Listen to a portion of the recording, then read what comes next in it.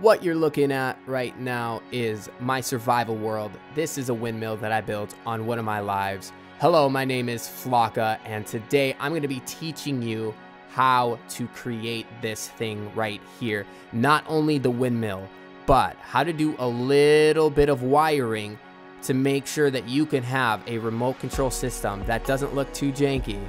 All right, let's hop into the video. And if you like it, make sure you like it.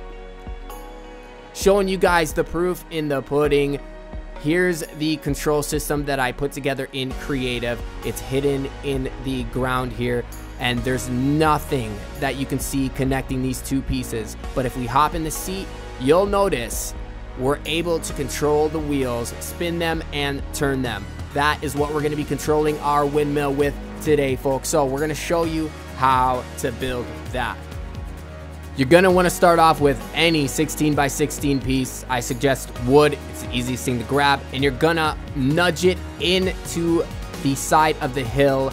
And then you're going to add a piece on the outside so that you can see where that line is started, just in case you get lost here. You're then going to keep it snapped up on the edge of each piece and go until you see that green dot show up in front of your face. And you're gonna snap it in, and you're just gonna walk down the line and keep doing that until you're at your desired distance. Now, at a certain distance, things start to disappear and you can't really see things, so make sure that you're close enough. I know that you'd want to put it far ways away to make sure that you get like cool angles and stuff and get some awesome pictures, but unfortunately with how the world works, it's just not able to be that far away. But still, you're going to be able to zoom out enough to be able to see the windmill spin and not have to be on it or on the platform. So after you've gone your desired distance, you're gonna just start placing some of these pillars underneath. You're gonna also snap them onto the floor, and you wanna snap them until you're able to snap one on to the pillars underneath. And you'll know when this happens because it won't be the same height as the other ones that are lighting up green. You're gonna watch me try and you're gonna watch me fail a couple times, but I just keep snapping until I find the spot that it pokes up. And then we go in and we try and test it out, because we need to make sure that it's actually connected in one line, because sometimes it can get a little weird and you can actually somehow end up disconnecting from the whole line while you're on your way building over here. So you want to make sure that this is actually going to work, and the way that you're going to do that is by going back to that platform that you initially built, placing a pillar so that you can put some tires on and see if the test works. So we're gonna go up 2 pillars high here just to make sure that there's enough height, and I'm gonna throw a few of these steerable wheels on so that we're able to see if it's spinning and turning. Once you're back, you're gonna put the steering wheel down, you're gonna sit down and you're gonna test it out. You're gonna turn the wheels and see if it works, and if it does, you're ready to start construction on your windmill. Going back to where the wheels are placed, you're going to snap a foundation on to the original floor piece, and then you're gonna destroy what you originally built. Now, once you do this, you're gonna wanna snap a foundation on to the first foundation you placed. This is gonna connect it on to the original system that was built. You can then go ahead and finish filling in the rest of the windmill foundation, which is gonna be a 3 by 3 of these 16 by 16 foundations. And you're gonna wanna go in and fill this in like the underneath and add some detail, but you can wait to do that till the end. You're gonna wanna also test to make sure that it's still working. If you don't do this, you're gonna risk building your windmill and finding out that it's not even connected. So you're gonna go put a thruster on, you're gonna activate the thruster, hop off the seat, run all the way back as fast as you can, and if it works, you should be able to just go ahead and start working on your windmill. Now, to get that started, we're gonna take the 4x4 and we're gonna build 2 of these on the edge, corner to corner, so that we can find where we need to start our center, and we're gonna go too high there. Now, we're gonna take that same 4x4 piece and we're gonna build a cross or a plus sign all the way around, and we're gonna go ahead and build 4 of those.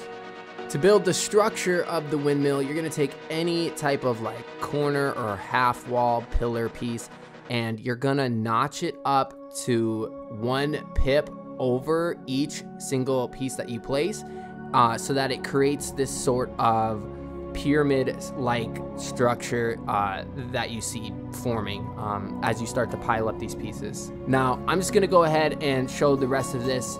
Normally I would skip over, but I want to show you how I do this like from a survival standpoint, because I know some of the angles can be kind of weird. It can be kind of weird, hard to notch some of these pieces. I just want to make sure that you guys see that it can be built all from the ground here to get the structure up. Once you get the structure though, then you're going to need to start building stairs. You're going to have to build support structures to help you build the mechanism on top, but that's getting way ahead of ourselves. For now, let's just finish out the structure here and get the rest of this built.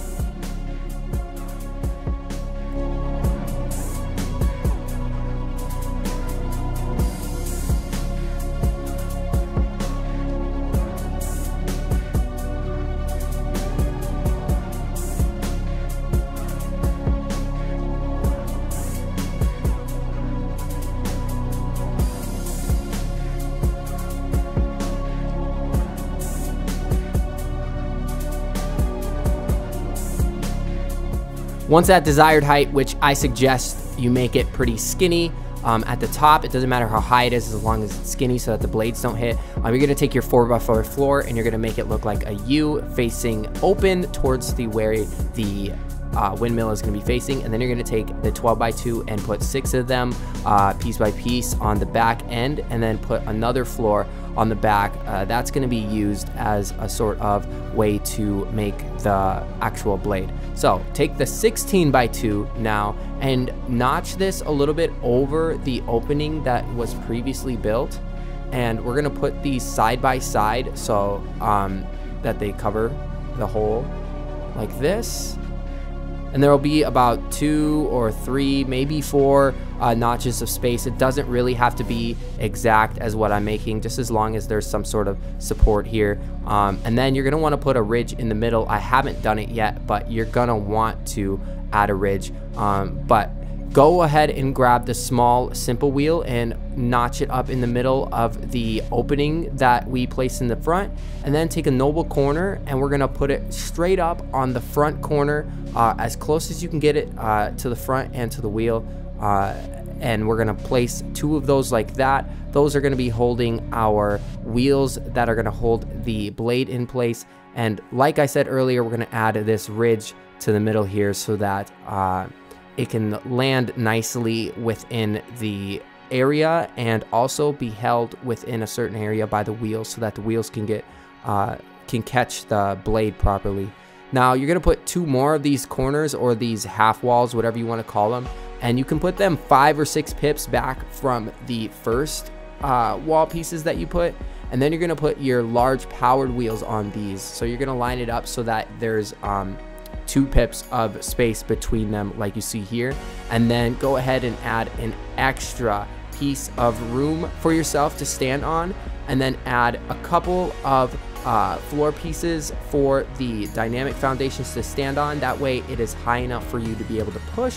And we're gonna go ahead and add the only rounded pole piece that you have in the game, the log pillar 2, and you're gonna put that in the middle of that foundation.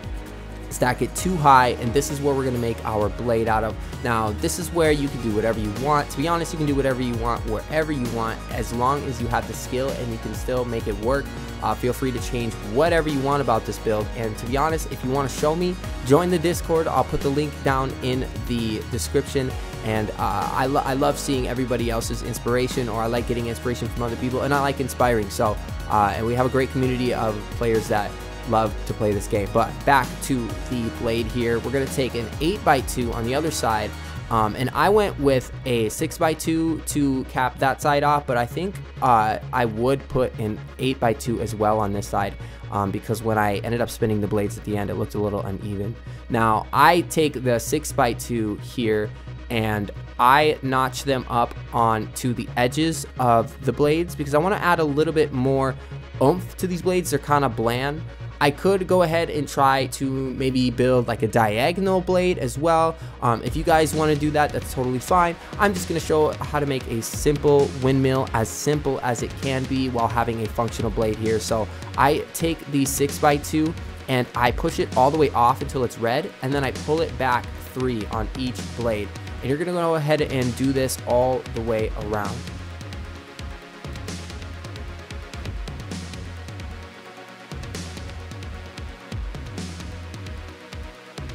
Once you've done that, you're gonna step off to the back platform that you placed and push the dynamic foundation over.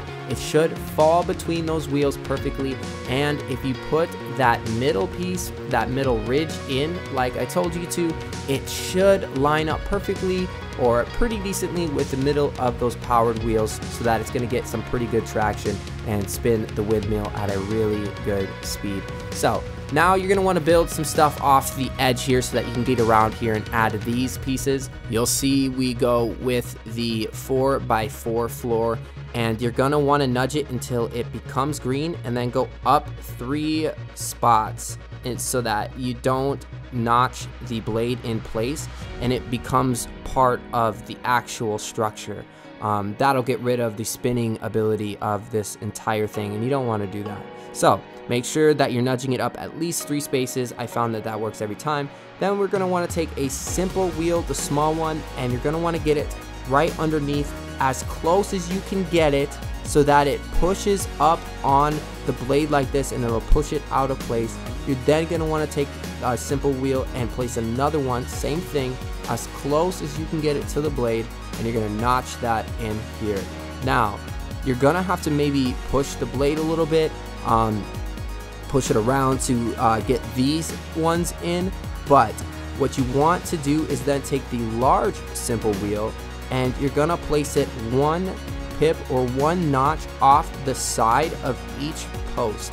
And like I said, you might have to push the blade over here and there in order to get it to be able to go in, or get the first wheel in. But once you get the first one in, you just push it over all the way up flush against that wheel, and then you can place the second one in and you'll be fine. So that's exactly what I'm going to do here. Just follow me exactly.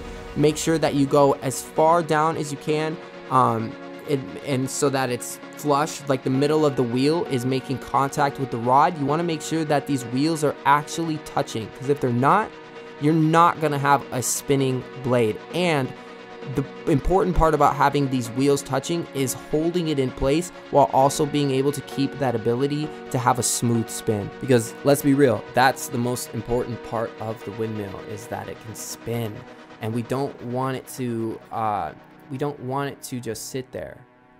That just doesn't bring any life to our builds. We already have a silo, we already have a barn, and the animals are the only other moving object. So we want to make sure that the blade's spinning. So on that note, you're going to put in those tires, you're going to take another half wall, and you're going to go as close as you can to those powered wheels in the back, and you're going to go 1 notch out from the previous 4 half walls that you placed in the front.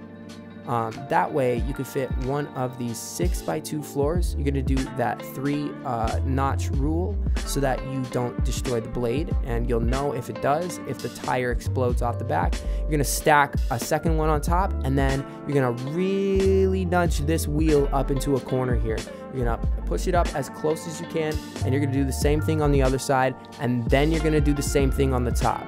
Now this is going to lock the blade in. You're going to have it locked in the back, and you're going to have it locked in the front.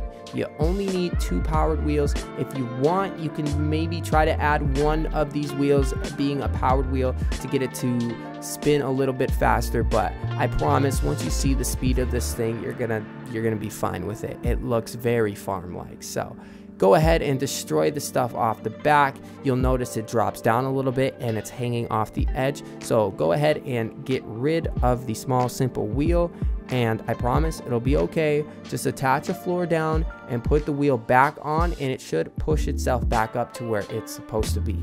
And once you do this, you can just go ahead and get rid of any litter that you have laying around, and we'll give this thing a test. So I had to build it a little closer because, like I said, it renders out of distance if you go too far away. But when I gave it a test, this is what we got. And look at the speed of the blade. It looks amazing.